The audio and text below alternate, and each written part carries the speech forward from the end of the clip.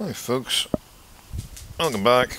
Another Walkman review. This time we're looking at a Walkman WM-EX1HG, which is one of the special anniversary edition Walkmans, obviously in this quite insane fingerprint attracting sort of reflective with gold highlighting sort of top and bottom. It's quite pretty, it really is.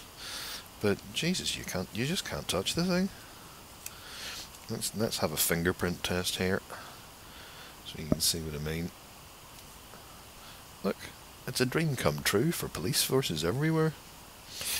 Anyway, a little polish and get rid of that. So we looked at the EX1HG in a previous video, which is basically this, but with a plastic cover and a radio. So this doesn't have the radio, and obviously it's a shiny metal chassis, but same, which has a very satisfying action actually, this, and we're working perfectly, so we should be able to hit play.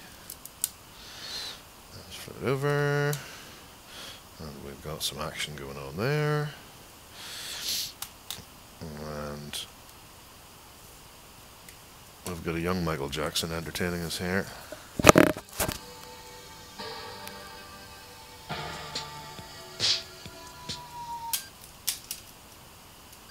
Forward it.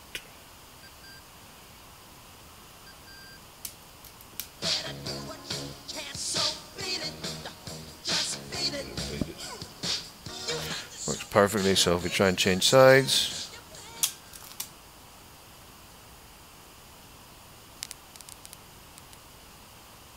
conveniently there's nothing on the other side because it's the beginning of the tail thing.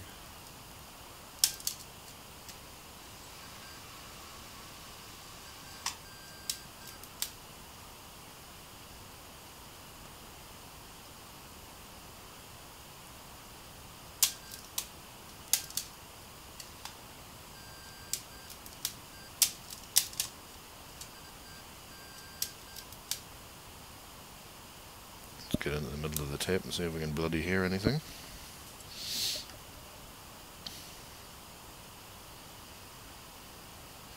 Oh, there we go.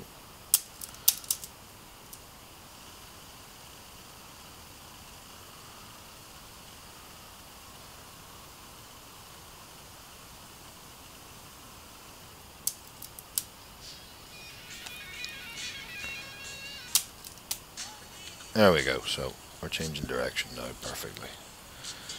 And we can stop and we can rewind and we can fast forward, and what more do you want, quite frankly? On the top, what have we got? We have got... I can't read because of my old man eyes. So we've got our indicator which says whether or not we want to play just continuously, keep switching sides once we get to the end. And here we've got our sort of EXDD, our sort of bass boost thing. Volume control, and we can open her up with that. But there you go. It's a beautiful little thing, it really is, and it works 100%. And the usual problem with these, if we stop it, is if we go in here we can see the culprit. These bloody awful gumstick batteries that they insisted in using with this generation of Walkman. There would have been a little battery adapter that took a AA, but it's long gone, and it would also have had a remote, which would have sort of plugged in to the socket there. I don't know if you can see it. Yep, which again is long gone, but it plays perfectly well.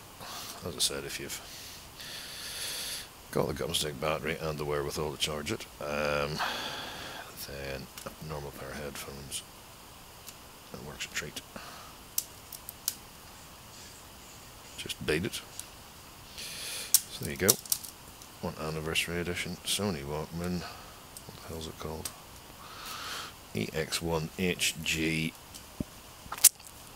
fingerprint trap. See you next time. Bye now.